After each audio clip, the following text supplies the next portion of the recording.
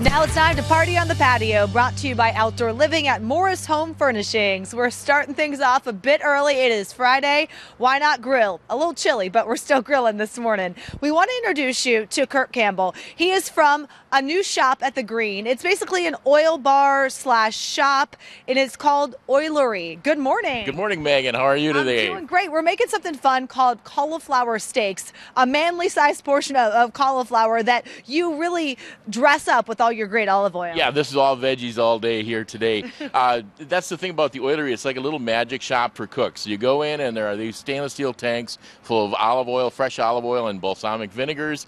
We don't pre-bottle anything, so you taste it, and then we bottle it for you. And I'm going to use one of our lemon extra virgin olive oils this morning to do vegetables on the grill. We're going to do a cauliflower steak, and we want a nice head of cauliflower. All right. Now, when you trim the leaves, you just have to be careful. Don't go too deep, because when we start cutting this for steaks, we're praying that we get in the middle of this. Oh, yeah, one big solid piece to throw on the grill. Yes, exactly. I like that. And if I can do this, oh, look at that. The gods are with me this morning, Megan. I love it. And you obviously have one version of your olive oil. Talk about all the different flavors you guys have. Oh, we have lemon, orange, hot chili, truffle, porcini, rosemary, oregano. So my mind is blown right now. That's a lot of choices. Well, it is. We have about 30 tanks of olive oil and balsamics in the store. So I've oiled this up. I've seasoned it. We're just going to throw it on a preheated grill, and I'm going to put some more oil on top of that. All right. We're playing with the olive oils. It's really giving you permission to play with your food. You know, your mother always told you don't play with your food at home.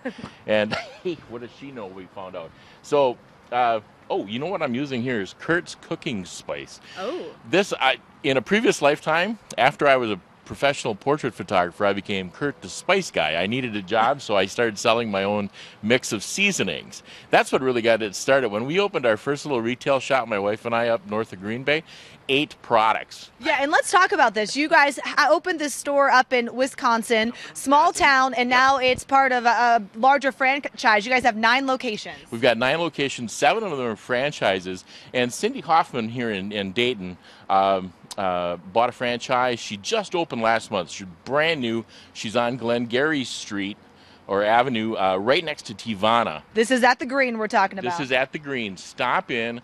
It's, like I say, it's a magic shop for those that either cook or you have to eat. Whether you eat or cook, all of our products are good for you. Now, we're just going to brown that.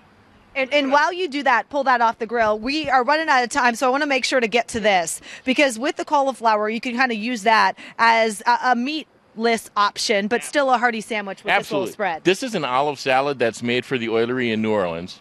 If we take our cauliflower steak, all right, we're putting that just put it all together. on a bun. This is olives, carrots, more cauliflower. We're going to make really a vegetarian muffaletta sandwich here. That looks awesome. And while you do that, I'm going to tell the viewers at home that the Oilerie is on Glengarry Drive in the Greene. For more information, we have it on our website, abc22now.com. Curt, hopefully folks go visit your store because it looks great. Thank you so much. Thank you, Megan.